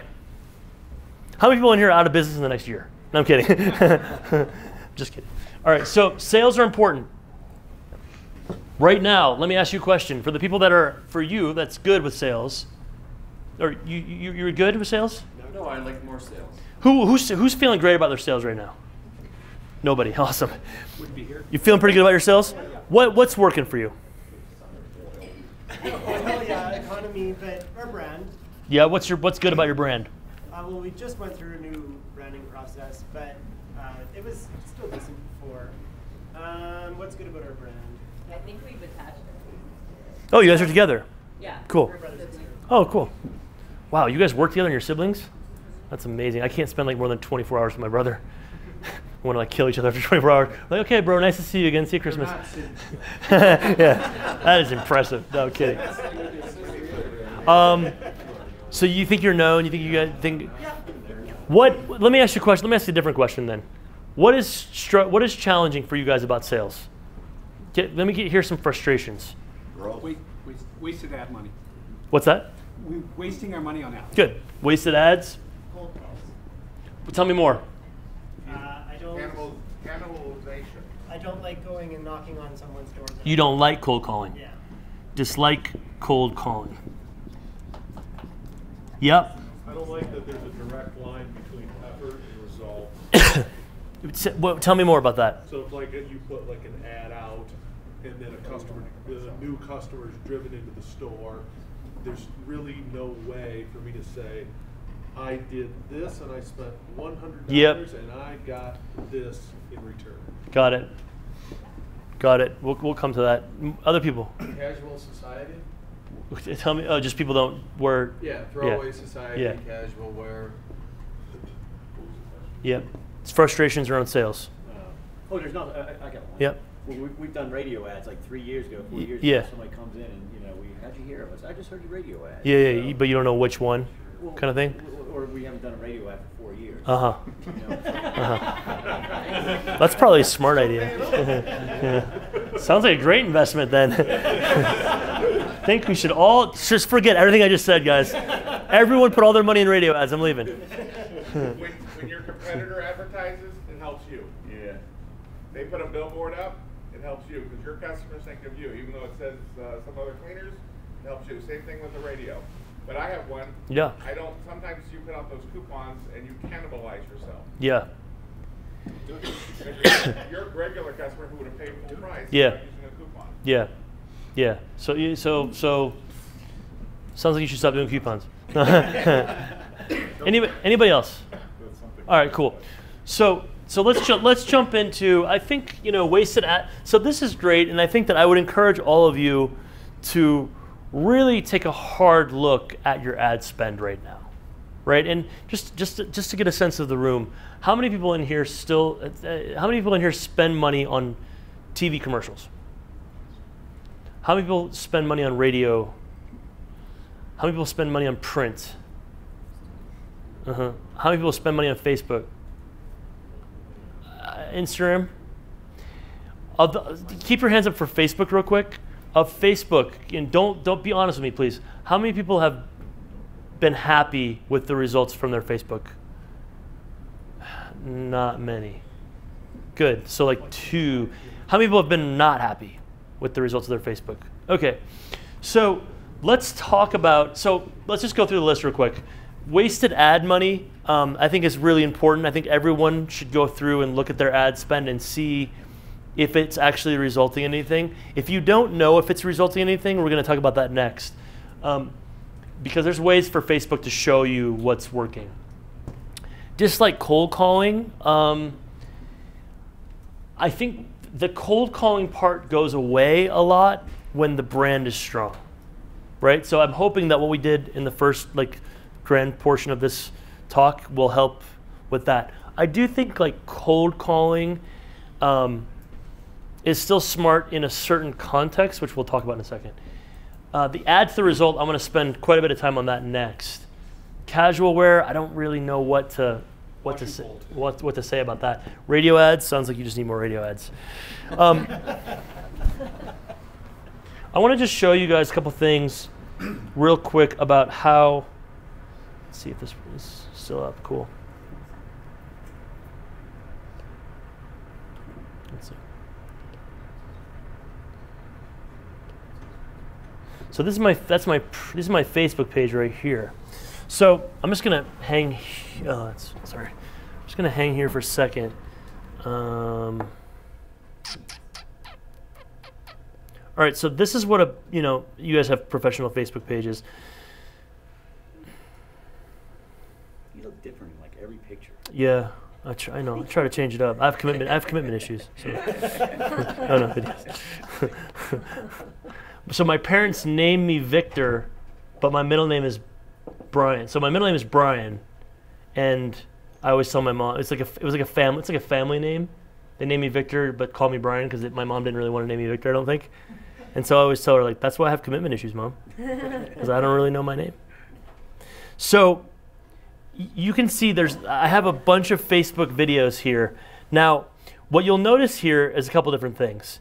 If you open up this video, right? Let's see. Okay, this is in Spanish, but don't worry about that. So I have not done anything with this video. I just literally put it up. It has 287 views, right? A couple different things I want to point out here. The first is, don't worry about the number of views.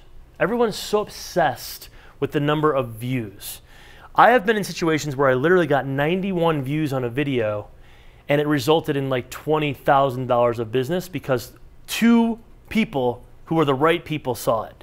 So the first thing I'll say is, as you guys start thinking about putting up content, don't get caught up on, oh, I only have 100 views. If it's 100 really relevant customers, that video you put up is really, really worth it, even if you have 100 views, or 13 views, or 1 view, okay? That's the first thing. Second thing I want to show you guys is like this video is just a pure branding video. It's a conference that I gave in Latin America. I put it up. I had no expectation. It's just there for free content, right? That's cool. Now, let me show you something different. Let's close this. Let me show you something different. You just got wiped up here. What happened? That was someone in the room. That was somebody in the room. Oh, really? Who just liked my comment? Who just liked it? I like the picture of that. Thanks, man. Thanks for engaging in me, Bob. What happened back there, Bob? I just went on your website and gave you my email address. Did you really? Don't give me any crap. Lori Corona. Is Lori in the room? Love you, Lori. Everyone in this room follow me right now or I'm leaving. Let me just find you one thing here I want to show you. So, look at this. See to it. Okay. So this video right here is, so I did a competition I told you guys in Latin America where I basically told people to send me an application about their business idea and I would pick 2 winners, right? This is a video that I did and you, this is gonna get good. This is gonna get really good. I'm just not gonna look at the screen for a second.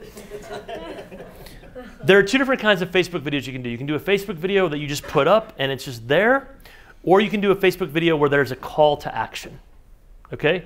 And when you are doing a purely branded video, where you just want exposure, you just want people to know about you, you can just put the video up and you can just let it live there, right?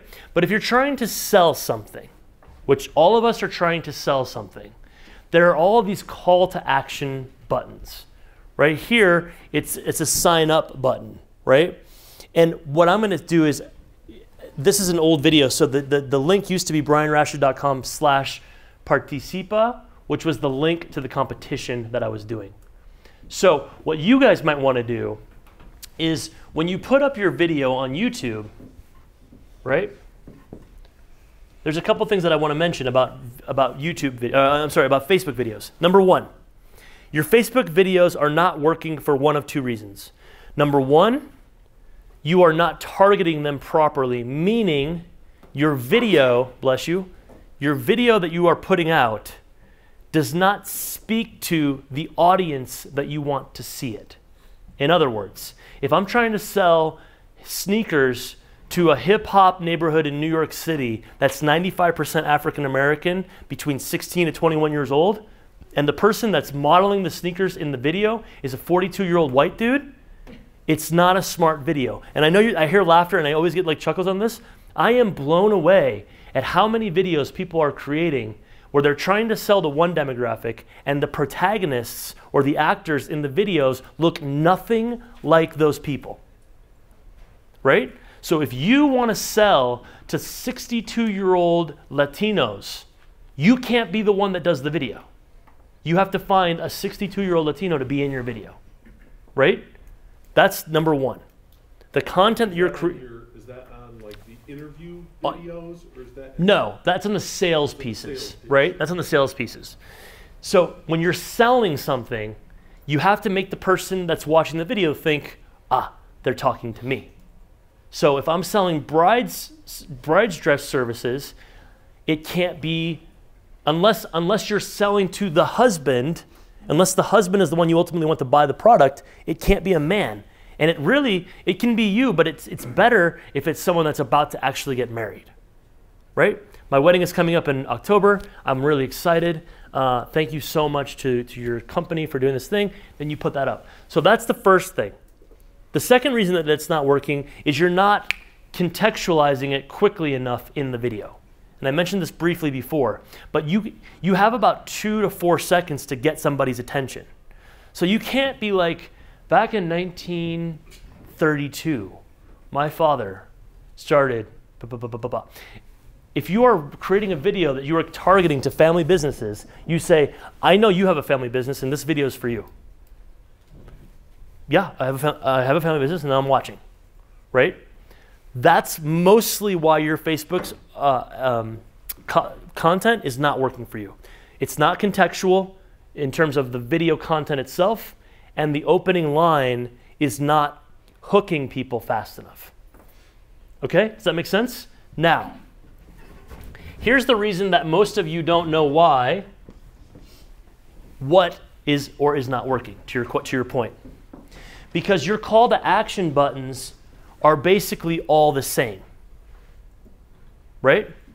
So what you need to do when you think through Facebook or you think through Instagram is you need to have different videos that have different call to action buttons. Meaning, you do a video for a 21-year-old kid that's just starting his first job, the call to action button has to lead them to a different page. Or the end of the video has to say, when you come into my cleaners, you need to say the word first suit, and we'll take care of your first suit cleaning for free. So now what's going to happen is you or whoever's running your front end, when they walk in, they say, hey, I saw your video on Facebook. The problem is you don't know which video they saw, because anytime what you should all be doing is running 7 to 10 to 20 Facebook videos in a month or two, right? Because you have a lot of different customers. So when I come in and I say, hey, I saw your video, you or whoever's in front, be like, remind me what the password was, or what the discount code was. It was first suit. Oh, cool. And then they're literally there. And you're going to get all this data from Facebook, but I would still, at the very beginning, just test it that way. Have someone be like, hey, bride, hotel, Coach K. Maybe you do an ad targeted to all the coaches in Indianapolis, and the code is Coach K. Be like, yo, when Coach K, you're a basketball coach in Indiana. I'm sure you loved Coach K, or maybe you hated him because he was so epic at Duke. But if you have a big game coming up, bring your stuff in, say Coach K, and we'll give you 50% off. Track it. That's how you track it. And people are like just putting up a Facebook ad and saying book now or come visit us or whatever, and you're having 7 different radio ads. Someone walks in and they say I have a Facebook ad, and Like which one? I don't know. Is the one about the coaches or, you know? Does that make sense?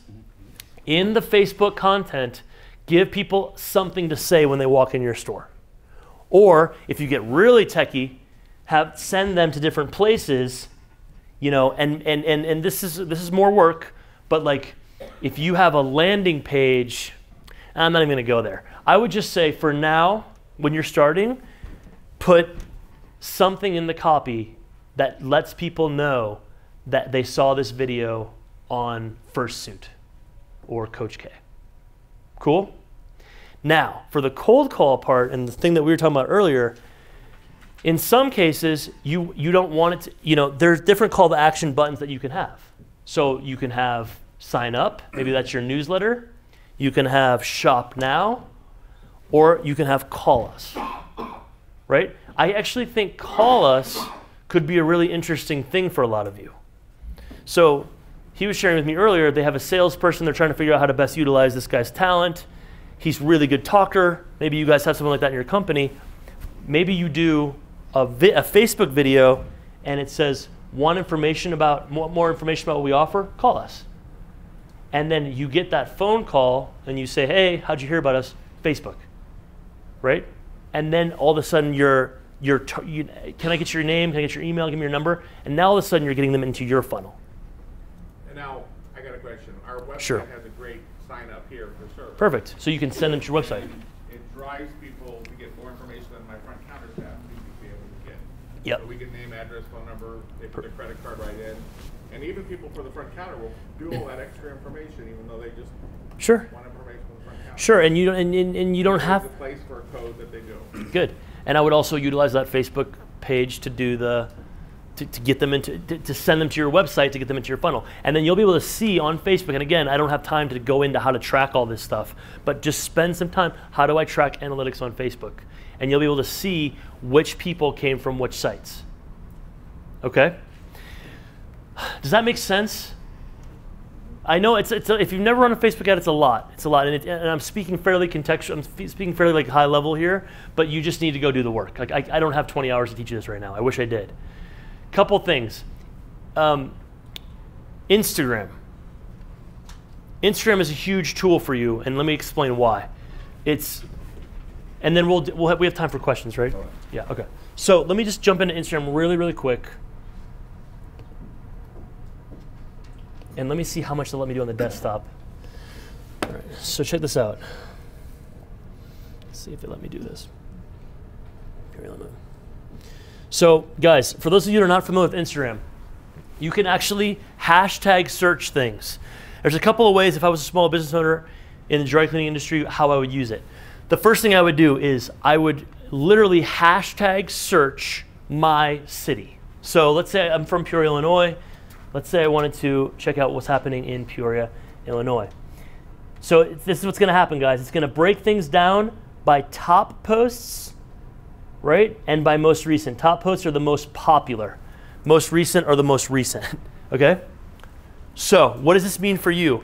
What I would do is I would type in Indianapolis. I would type in Carmel. I would type in Birmingham.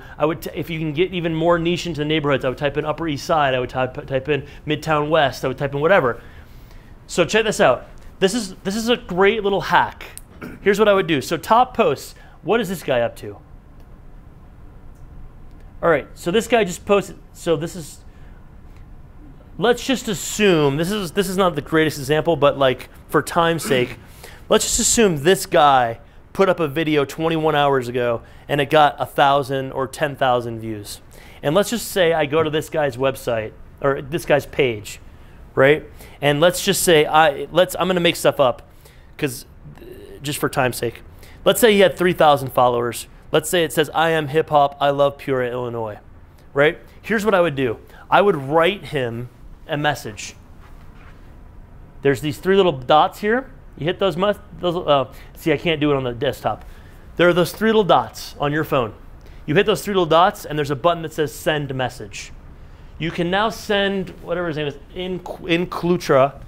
I can send Unclutra a message. Uncle Ultra. Whatever. I can send my uncle a message. I'm actually gonna send Uncle Ultra a message. Uncle Ultra, that's a great name actually. Dude, I'm just trying to get it all in right now, man. I didn't even realize 3 hours would go so fast. So Uncle Ultra, who I'm totally gonna become friends with, by the way. I'm glad we're recording this. Uncle Ultra, I'm gonna write you. We're gonna meet up in Peoria, and then I'm gonna send you guys all the video of Uncle Ultra and I. All right. So, if Uncle Ultra lives in Peoria, he's all about hip hop. He loves Peoria. What am I gonna do? I'm gonna send Uncle Ultra a message. It's called Instagram influencers. I'm gonna send a message. I'm gonna say, "Hey, Uncle Ultra, I love your music. Blah blah blah blah blah. I have 2 options for you. I'd like you to promote my dry cleaning establishment, right? I'm focused on young hip hop artists. A lot of them bring in their stuff to me. I'm focused on rappers. I'm focused on hip hop. I'm focused on the musician industry, right? I want to know if you'll come in and I'll do your laundry for free for a month. If every single week on Monday you put up a post of you standing in my dry cleaners." He'll probably do it. Or he might say, "Nah, I'm good, man. I don't really use a dry cleaner like that, but if you want, I'll give you a shout out for $100 or $500. And then you say, "Okay, cool. Here's $100. Here's what I want the shout out to say." He'll do a video. He'll be like, "Yo, Peoria, like this Peoria Cleaners is bomb. For all my musicians out there, like check them. Peace." Right? He'll say something like that. Oh, and make sure you use Uncle Ultra when you pop through because they're gonna give you a 10% discount. Now you can actually see. So let's say you pay Uncle Ultra $100, right? Let's say 3 people come through. Now, and those 3 people come through today, and then in a week, and then in another week, and another week. And all of a sudden, you just made $123 on your $100 investment.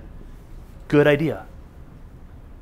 Do this 100 more times with 100 more people.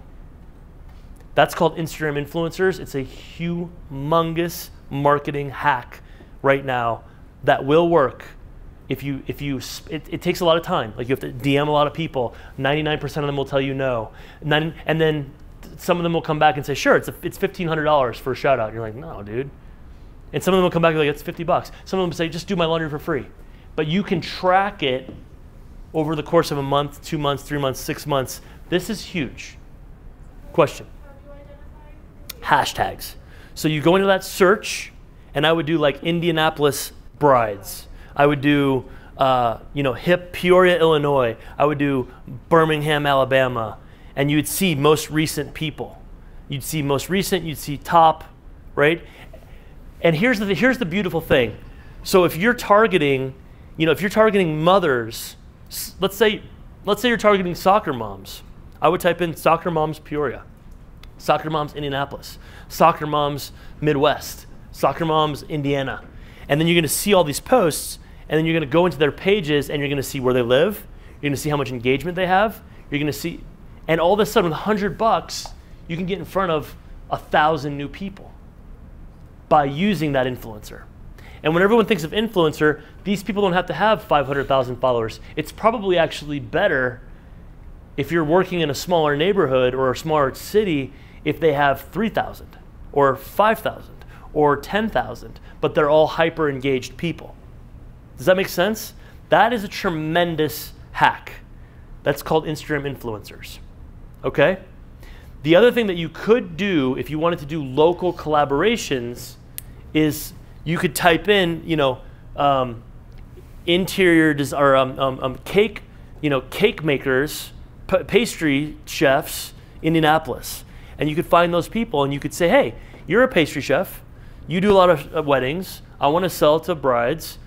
Can you do me a shout out?" So think through like cross pollination, cross promotional opportunities. Make sense? Tailor shops. What's that? Tailor shops. Tailor shops, totally. People go to a tailor and ask them who's a good dry cleaner. Perfect. That's a great example. So I would do tailor shop Indianapolis. And that could, and by the way, if you can't find them on Facebook, on Instagram, you can Google who they are and just call them. Last thing I'd say around social media and sales is we run around like chickens with our heads cut off because I actually think No, I actually think we're good on this. We run around like crazy because we want to find new customers. We go to networking events to find new customers. We do all these things for new customers. There's a couple different things that I'd say. Your existing customers are your greatest marketers. And so many people miss this. So many people do not take the time to do one of two things. And we actually literally have a chief surprise and delight officer in my company whose entire job is to figure out what matters to our clients and how we can surprise them with something. Let me tell you what happens when you guys actually do this. When you get the names and the emails of the people that are coming into your store, and you or somebody that you hire is on Twitter or on Instagram or on Facebook looking at what matters to them, right? And then you gift them something relevant. I'm not talking about a flower or a box of chocolates or a bottle of wine. I'm talking about something really, really specific to something that they say they care about. My son's 8th birthday is coming up, and you send that kid a $100 gift card. You send that parent a $100 gift card to Trader Joe's because the parent mentioned on Twitter that they love the Trader Joe's ice cream pops. And you say, here's $100, go buy some ice cream pops for Johnny's 8th birthday. Thank you for your business. Let me tell you what happens. Papa of Johnny takes that picture of that gift card, and Johnny's Papa puts that all over his social media and says, thank you so much, Fabricare, for this really unbelievable detail. No one's doing this. No one. That's number one. Number two, you can ask your current customers to post about you on social media or to refer you one or two new customers. No one's doing that either. It's like the most obvious things in business we're not doing because we think that we have to go chase more and more and more and more and more. If you have been in business and you have 500 customers or 1,000 customers or 2,000 customers, you literally have the opportunity to tap into those 500, 1,000, 2,000 to make unbelievable advances in your marketing for free. For a $17 pen, for a $38 new tie, right? So that's the other thing I would say is the sales don't have to be so hard. Does that make sense? All right, so I know we're almost out of time. I want to just answer any final questions that you guys have about any of this. Yes? For those of us that spend money with Google, how important is it to have a third-party firm that does the analytics every month and tweaks the Well, the Google Analytics are pretty easy to read, right? Like, have you ever read a Google Analytic report? No. It's pretty easy. It's like, here's how many people came to your site. Here's how many impressions that you had. I would say this, look at it next month. If you feel like you can wrap your head around it and you feel like it's working, do you have any idea what the numbers are? This is a perfect example of what I'm talking about, which is why it's so dangerous to not know the technology side. Because I can't answer that question for you because you don't even know your own numbers, right? And you've never even looked at them. So the quickest answer would be try to look at your numbers yourself, try to make sense of them yourself, and then sit with the person and be like, explain these to me and see what he or she says. Because what they'll probably do, honestly, is they'll sit you down and be like, so this month you had 16 impressions, and you're like, yeah, dude, I can read, but like, what does it mean? Oh, well, this is basically like what it means, in which case you don't need them, right? Question, does that make sense? Okay. On the Facebook ads, right now, we don't have the video, but when we do the post, you can choose, you can advertise Instagram as well, but if you have the video, it's not going to be able to do that because video is longer and Instagram needs to be shorter. Right, that's why you can do the meme videos on Instagram. So I would take right, because the 10-minute video on Facebook can't go up into the 1-minute max. Yeah, so that's why it's important to do the video on Facebook and then to take the best clip of that video, put it on Instagram, because then you can run an Instagram ad against that video. Make sense? Yes? Brian, you said you'd talk a little bit about Google Ads and why it might not be as I just think it's expensive. Okay. It's expensive. It's much more expensive than this. Right. Yeah, that's why we don't mess with it. It's more expensive, and it's a little bit less of a pure marketplace. It's a little bit more manipulated. And if you're doing a lot of this stuff, your SEO will elevate. The more content you produce on these platforms, your SEO will elevate. Yeah, yeah. Brian, when I'm doing my Facebook ads, I'm targeting over 100,000. I'm targeting my zip code. Yep. And then around my zip code. Yep. But end of the results is coming to me end of the month. It's somewhere in Los Angeles that I'm not targeting. Really? So, and then the people that is liking my site is less over than budget that I'm targeting. So it's very confusing. Well, so what's probably happening, if that's the case, is that so when you boost a post on Facebook, you're still going to get some organic reach.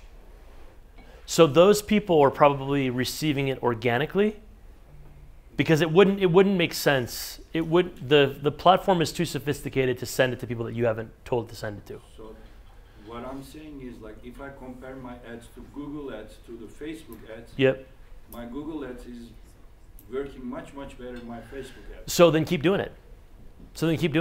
Listen, this is a good question, and this is actually an interesting point to your question, which is, do whatever's working. Keep doing it. I'm not saying to stop. If Google Ads work for you, and Google Ads work for you, then keep doing it. I'm just saying give this other stuff a shot, and just because people from Los Angeles are liking your page doesn't mean that the ad's not working. It just means that you're also reaching some other people organically. So don't give up on the Facebook ad yet. Doesn't mean it's not working. It just means that other people are liking it too, that are not. But you're not paying for that person in LA, for example, that you're not targeting. Does that make sense? You're only paying for the people that you're targeting. So the rest of the stuff that comes is just a free bonus. Cool? Yes, sir. Can I geofence Facebook and Instagram, or is that only Google? Meaning what? Target a specific geographic area. area. Yep. You can do it 8-mile radius from your office. So I actually have a 12-block area, which is downtown my city, and I'm doing a campaign for that downtown area. You can do zip code. Okay. So you could do zip code. Yeah. Okay. Yeah. So that would get you pretty close. Okay. That gets you pretty close. And you can do like within a mile from. I don't know if they let you go down closer to a mile. I've never run closer to a mile. But even if you run it within a mile of your 12-block radius, it's still pretty close, right? Cool. Is that based on their location per their profile, or where their mobile device that has the app? Per their profile. Per their profile. Not the app is not capturing. I don't think so. I actually don't know the answer to that question. But it used to be per their profile. Unless they've updated it, I don't know. But it's a good thing to look into. So I can pick somebody in the center of my core and say within a mile of that person? Yep. Cool. Okay. Yep. Thanks. Totally. Question? Well, I was going to ask about geofencing, and you're telling me we can put an address and they can go from that mile from that address, and it doesn't necessarily go to our plan, so to speak. You can pick any point to do it. You can pick different points, right? You can pick different locations. Yeah, you can put like within 1 mile of Cheesecake Factory on 86th Street. Right? Final questions. I think we've covered a lot. When do we get the video? Yeah. Mao's got nothing to do, don't worry. So couple final thoughts I wanted to share. I think we're doing some sort of round table, right? In an hour. And so is that like more of a question and answer time? Yep. Okay. So if you guys digest and... about 15 minutes per table and we'll rotate them. All right, cool. So I'm happy to go around. The final thing I want to leave you with is this. This stuff is all going to take much longer than you think, right? And the biggest problem that I see for most people is they want to give up after 6 months, or if you're really impatient, after 3 months. And like we've been at this for almost 2 years, but really for the last year and a half, I've been consistently creating content at scale. And what I can tell you is the opportunities that will come to you will blow your mind. And my plea for you is just start doing something and be patient and recognize that, you said earlier, this all seems like it takes a lot of time. Yeah, but it's your business, right? And this is 2018 marketing and 2019 and 2020. So give yourself permission to kind of take that time. And again, if I can help, or if you'd like to figure out ways to do something together, connect at brianrashid.com is my email. I think we can throw that, maybe, oh, it's off, it's fine. You guys all got my email, right? If you need it, come talk to me. But I think more than anything, I really feel a lot of great energy from this group, and I think that you should just try this. Give yourself a couple of years of doing this, and I know one of you will write me and be like, hey, the thing you said, I just doubled or tripled or 5x my business, thank you. And that for me is really all I want. I really respect what you guys are all doing. Thank you for the opportunity, and you guys are awesome.